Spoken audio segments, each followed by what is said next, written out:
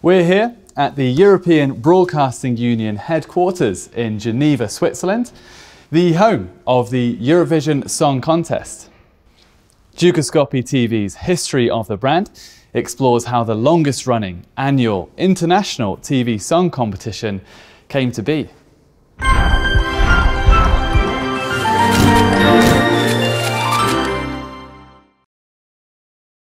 Ruined and war-torn after the end of World War II, Europe searched for ways to return to the unity and greatness of its past.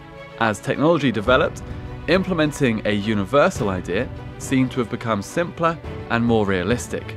In January 1955, Marcel Besançon, director of Swiss television, suggested creating an international song contest.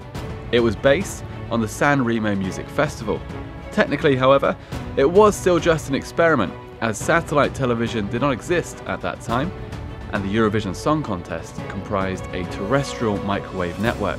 It started back in 55, actually, 1955, where we had the technology to transmit TV signals to different countries at the same time.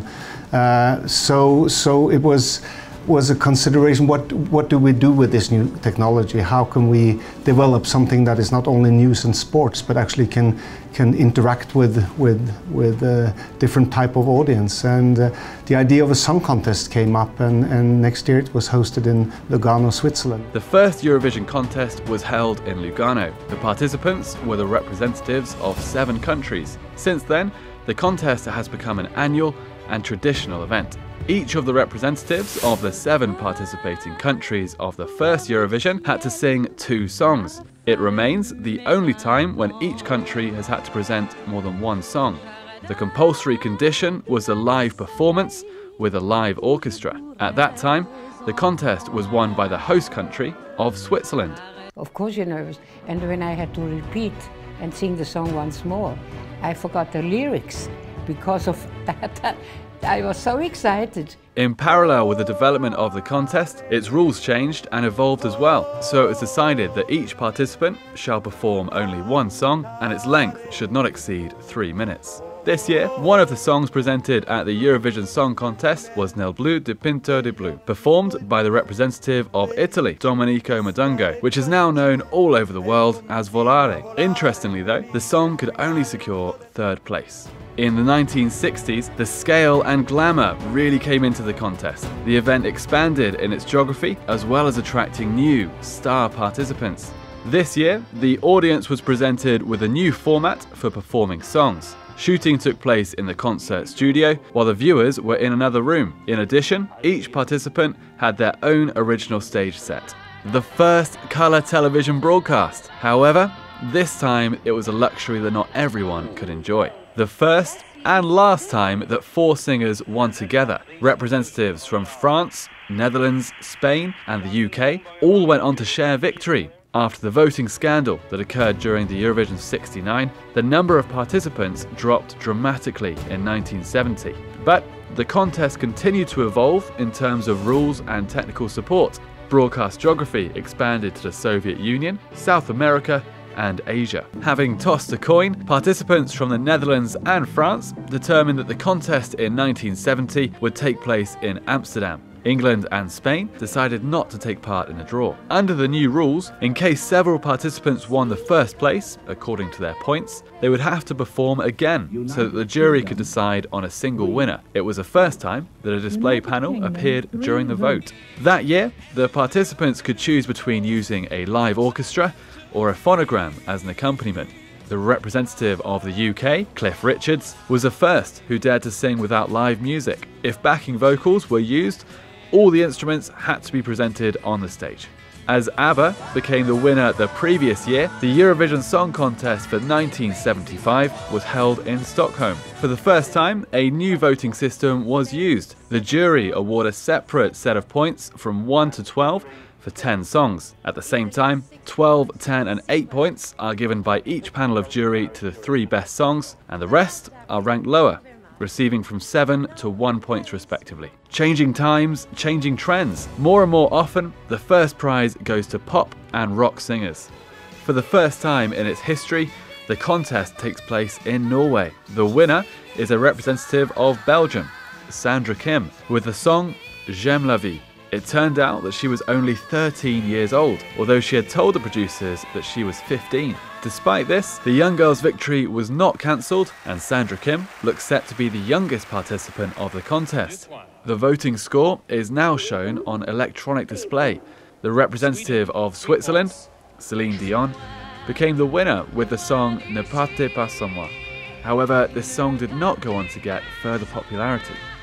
When Celine Dion came, was because I couldn't. I wasn't free, because I had a contract in America.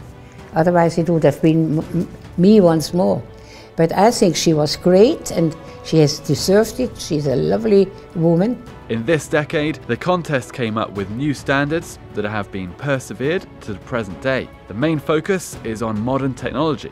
As an experiment, and for the very first time, TV viewers participated in the voting by using phones. The process took place in the UK, Sweden, Austria, Switzerland and Germany. A year later, this principle became a standard in almost all member countries. Until this moment, all the participants were required to perform songs in the language of the country that they represented. As of 1999, this rigid rule ceased to exist.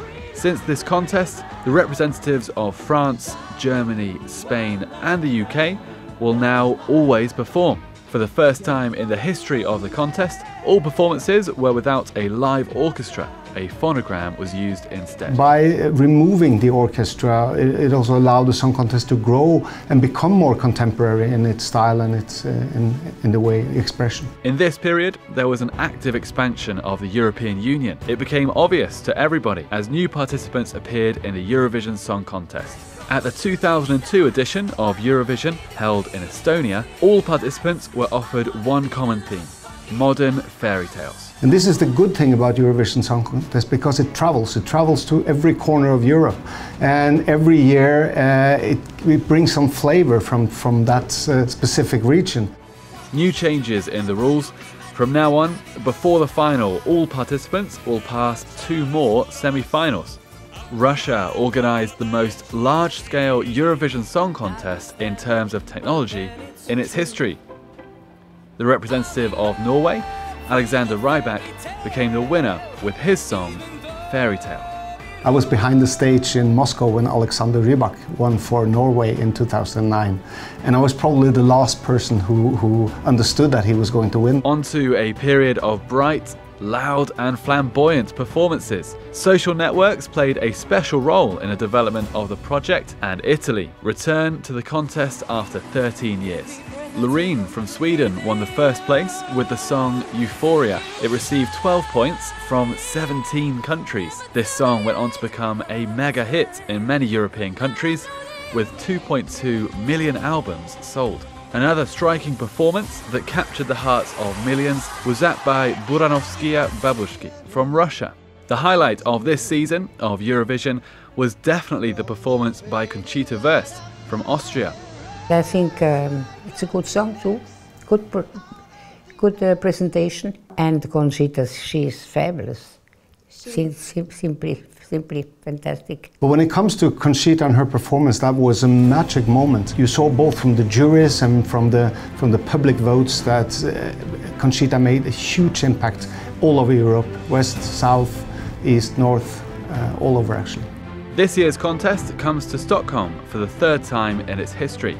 The spirit of Eurovision is very positive. I think it's a great venue for different countries and different people to come together and really unite in the joy of creating music. I just have been to Israel, to Tel Aviv, and I can tell you that they love this whole stuff, and I felt it. I really felt the vibe.